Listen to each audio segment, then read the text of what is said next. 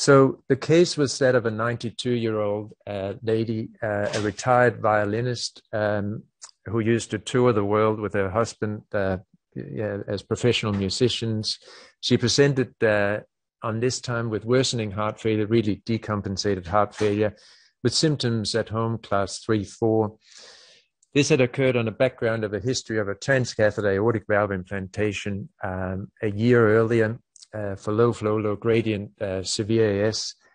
She had chronic atrial fibrillation, hypertension, and fairly advanced chronic kidney disease. And she also had rheumatoid arthritis with a long history of intermittent steroid use and methotrexate use.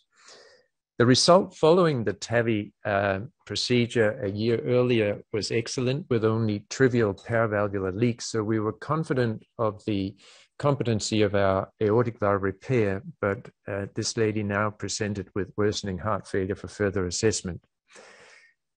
She was on maximally tolerated medical therapy, and we can talk about what that means in the final Q&A session of today. It obviously doesn't mean you take everything at the maximum dose. These are elderly patients, and there's a limit to what they can tolerate. So the operating word is maximally tolerated guideline-directed medical therapy. She was on rhythm and more really rate control, and amiodarone was used mainly as a rate controlling agent here. She lived alone at home and was independent in her activities of daily living, and still keen to go on doing so. So some of her preliminary investigations showed coronary angiography to show mild to moderate diffuse coronary artery disease, so no significant obstruction, no coronary artery disease to be corrected in this lady. She had atrial fibrillation on the ECG with left bundle branch block with a fairly well-controlled rate, but still at times up to 100 beats a minute, so not completely adequately controlled. Her renal function was moderately impaired, probably severely impaired when you look at the eGFR. And when we calculated her eGFR for this particular patient, due to her low weight, it was actually lower than the standard reported one in the blood tests, and came in at only 12. Her hemoglobin was fairly normal, and her NT-proNP was quite elevated as she presented on this occasion. So we did some pre-procedural imaging, thinking that this lady might benefit from further intervention if we could demonstrate a cause for her symptoms. And when we did the transthoracic echo, it showed severe, 3+4+ severe mitral regurgitation of functional etiology. You've heard Kunwar Bhatia's talk today talking about the etiology and the pathophysiology of closing forces and tethering forces. And we thought that in this lady, she had a combination of secondary mitral regurgitation due to ventricular and atrial causes. And RV function was fairly well preserved, an important factor as well in determining the outcome of these procedures. And her TR, not shown on this image, was moderate, and the estimated pulmonary artery systolic pressure at 60 to 65, so fairly moderate to severe. Other views confirmed the presence of severe mitral regurgitation.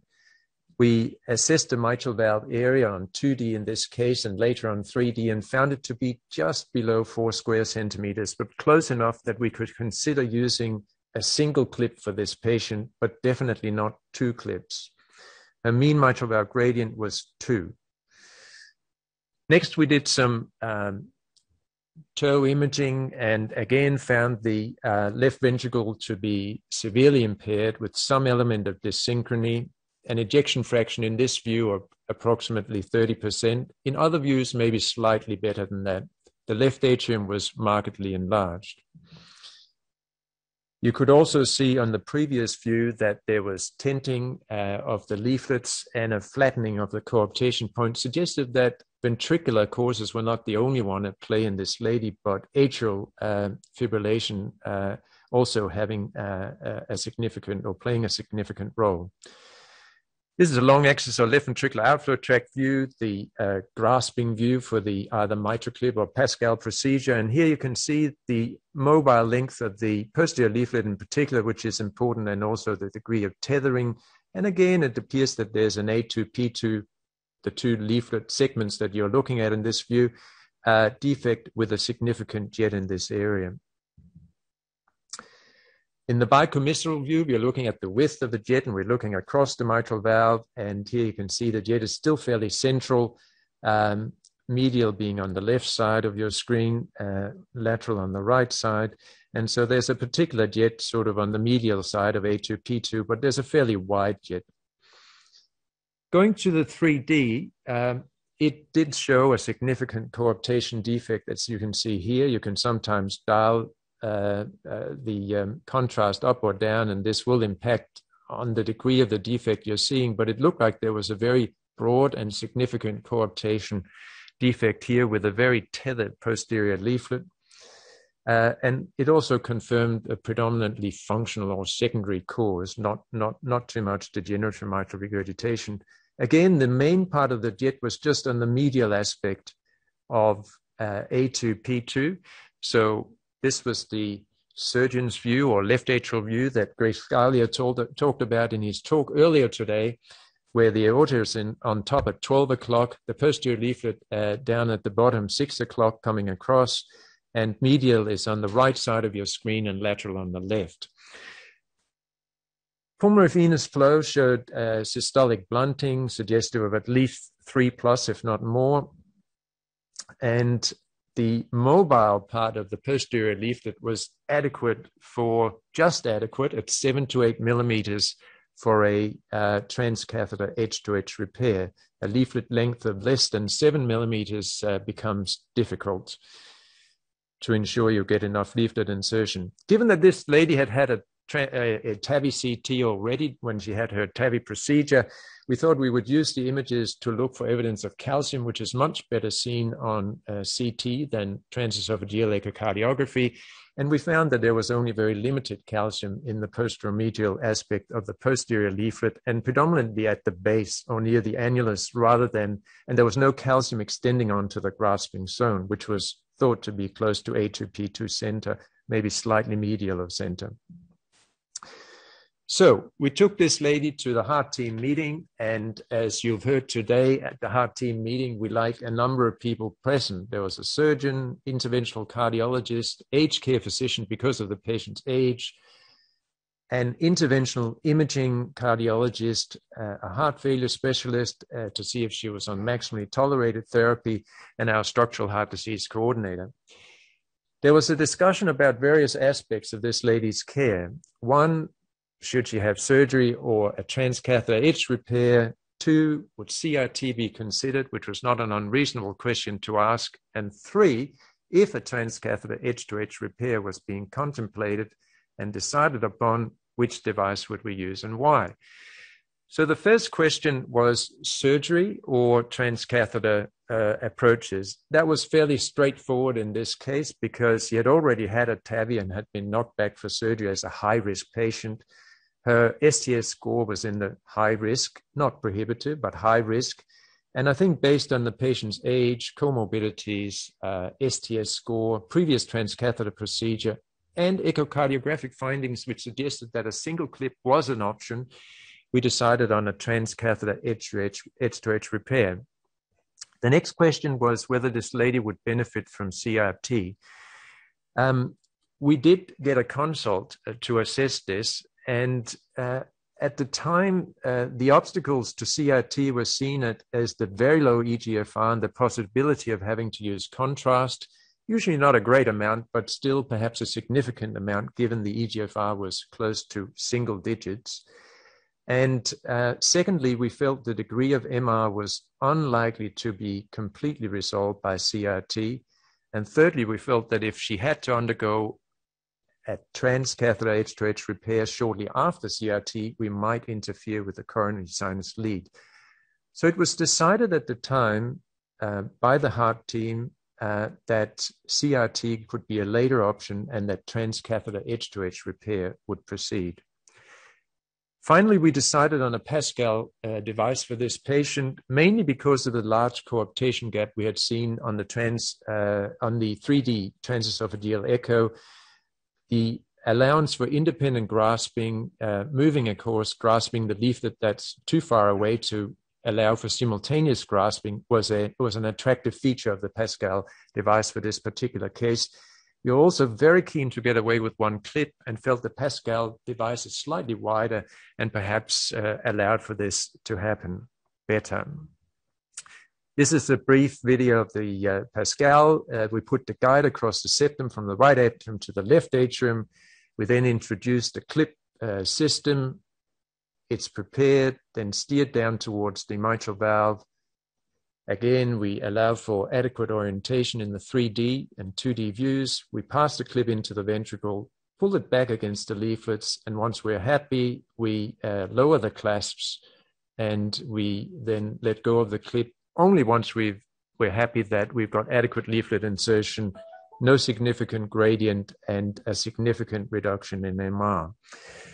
So the Pascal system consists of three main parts. They move independently of each other, and the steering is certainly different than that of the MitraClip. It's a 22 French system, so it's slightly smaller than the MitraClip system. And as mentioned, it has a number of features that is not yet available for the G3 MitraClip system. It has optimized leaflet capture and independent leaflet grasping, which can be a benefit. It can also introduce some problems, so it's important to be aware of the limitations of this technique. The broad paddles and the make of nitinol allows for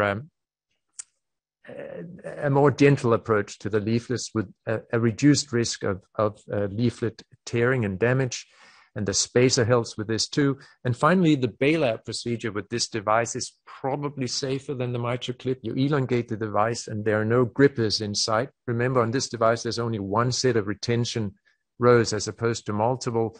And I think your chance of getting the clip entangled in the chordae is less probably with this system than some of the other systems available. So we went on to treat this lady with a Pascal device. The transeptal puncture is more or less the same as for the MitraClip device. We try to puncture posterior and fairly high in the septum. The height may be slightly less important with this device. We measure the height before we make the puncture, and 4.9 centimeters was acceptable in this case.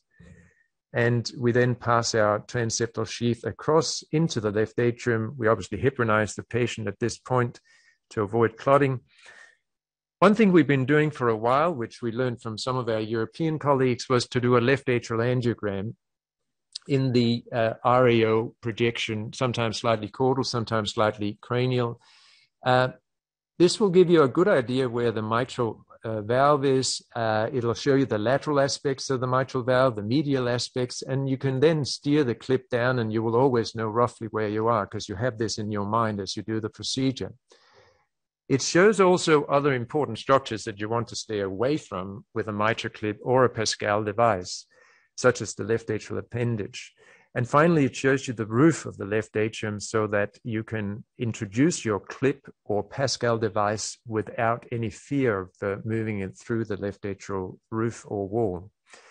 So we find this quite a useful feature. It takes about 10 mils of contrast, and even in this lady, that was not thought to be prohibited. Next, we placed our Pascal device in the left atrium. We steered it down to the mitral valve, which doesn't take very long once you know where the roof is. The left main bronchus is also a marker of the roof of the left atrium in this particular projection, and so that's another way of doing it if you really don't want to use contrast. We did our clip orientation. Because it has independent grasping capability, you need to understand there are two controls for the clasps, and you need to understand which controls the posterior and the anterior leaflet. And so you test this out before you go into the ventricle with the device. You test your orientation, and if you're trying to clip A2, P2 in the center of the mitral valve, you really want more or less a 12 o'clock, 6 o'clock orientation of your clip. If you're moving more medially, you might go more 11.5. If you're moving laterally, you might go 1.7. And so this varies a little bit. And Greg showed you beautiful images this morning of how you can use either in QLab in preparation for the case or actually live the MPR function of some of the very latest TOE probes and machines. Next, we pass the clip through into the ventricle, and you make sure you can see both paddles in this case very well, so that you know that you have not rotated. You can also check this on fluoroscopy.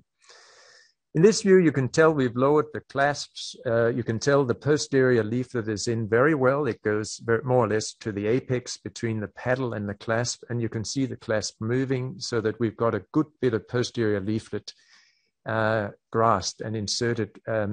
On the other side, it's a little harder to be sure about the anterior leaflet. So we did some leaflet optimization of the anterior leaflet. You do this by raising the clasp.